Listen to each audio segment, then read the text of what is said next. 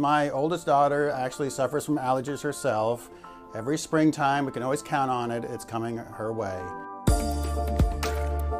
So a lot of times when we may be aware of the environment changing around us, certainly after rainfalls, there's going to be more bloom of the vegetation and pollens are going to be floating around and bothering us. People who know they have seasonal allergies, it's certainly important to start off kind of early with some, treatment. Usually it's antihistamines that most people know about. There's plenty on the market available over the counter.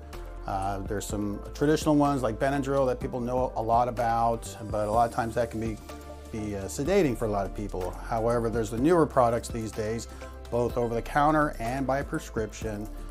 The common names we might already know about would be like Claritin, Zyrtec, Allegra. But there's also things you could do with non-medicine things to do, and that'll be like irrigation. So the nasal spray, like it's a saline. There's commercially available products like the Navage is one thing. And then people have probably heard about the neti pot, some time ago also. Another important thing to remember is try to just kind of wash off and wash your face.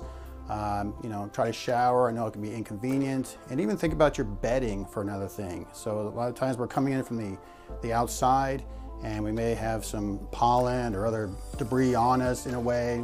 Launder your clothes and launder your bedding also, so that can be helpful.